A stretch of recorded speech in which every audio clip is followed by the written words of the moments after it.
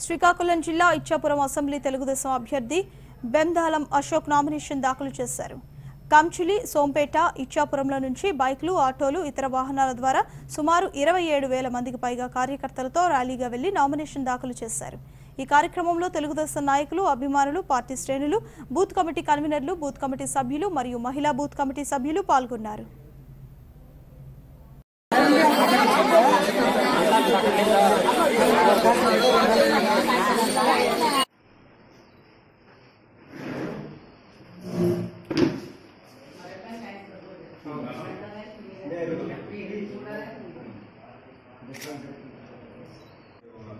శాసనసభలోని ఖాళీని పూరించడానికి నామినేట్ చేయబడిన భగవంతుని సాక్షిగా సత్యనిష్ట రాజ్యాంగం పట్ల విశ్వాసం కలిగి చట్టంలో పొందుపరిచినట్లుగా వారు సమగ్రంగా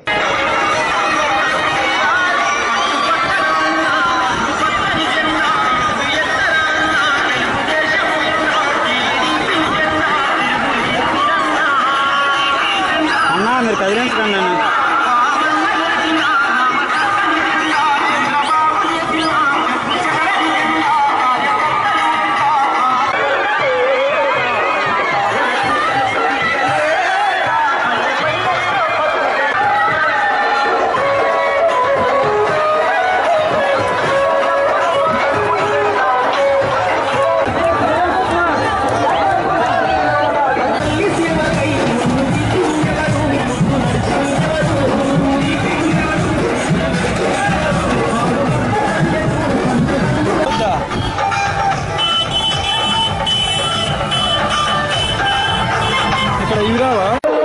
ఈరోజు ఏప్రిల్ 11న జరగబోతున్నటువంటి ఎన్నికలకి ఈరోజు నామినేషన్ వేయడం తెలుగుదేశం పార్టీ తరఫున చాలా అదృష్టంగా భావిస్తున్నాను. చాలా సంతోషంగా ఉంది. ఈరోజు చంద్రబాబు నాయుడు గారి నాయకత్వంలో కష్టాల్లో ఉన్నటువంటి రాష్ట్రాన్ని అభివృద్ధి, సంక్షేమం రెండు కళ్ళుగా ఈరోజు ముందుకు తీసుకెళ్తున్నటువంటిది. ప్రచారానికి వెళ్తున్నటువంటి సమయంలో ప్రజల ఆదరణ చూస్తుంటే చాలా గర్వంగా ఉంది.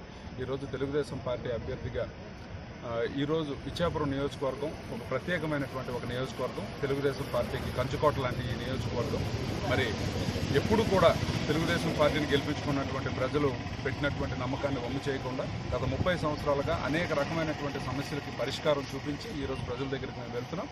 ఖచ్చితంగా ఎవరు ఎన్ని కుయుక్తులు పన్నినా, ఎన్ని పన్నాగాలు పన్నినా ఈరోజు చంద్రబాబు నాయుడు గారి మీద నమ్మకం, అచంచలమైనటువంటి విశ్వాసం ప్రజలందరికీ కూడా ఉంది.